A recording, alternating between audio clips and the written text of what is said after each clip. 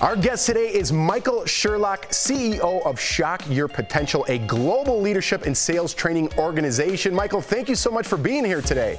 Oh, thank you so much for having me. I'm very excited about this. So many people are out of work right now, as we know, Michael, especially if you work in retail or the restaurant business. What is something former employees can do to put themselves in the best position to get working again?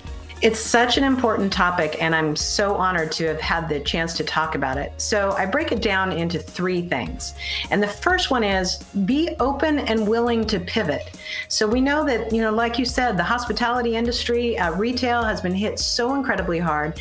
And we know that not all of those jobs are going to be immediately available again. And hopefully they will be after a while. But having the mental fortitude to pivot is really important. Absolutely. Well, job interviews are also changing. So how can people prepare for a new age of interviews over video? Because some people aren't comfortable with this, Michael.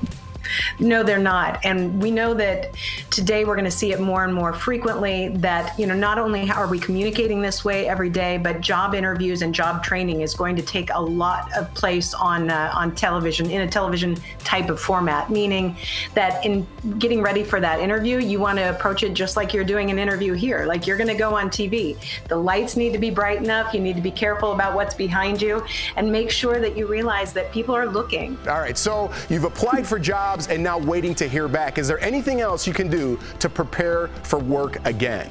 I think it's so critical that people realize you can take this time, and not only all the time, but this time in particular, to work on yourself. So read a leadership book, listen to a sales podcast, do an online course, anything that will help further your skills, and then be willing and able to brag about that, at certain points in the interview process, but with other people that you're networking with, and say, it was a bummer that I had this time off, and it's really frustrating trying to find work again. However, I've really use this time to make myself a better employee.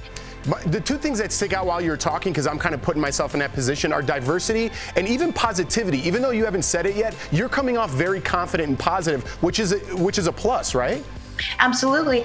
Job loss at any point in time is so debilitating and it feels so overwhelming.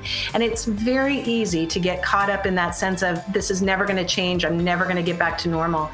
But trying to surround yourself, even virtually, with really positive people to say, hey, when I get down, I need you to help me stay up, will make such a difference in the job interview, in the application process, and when you finally get that, yes, we can't wait to have you join us.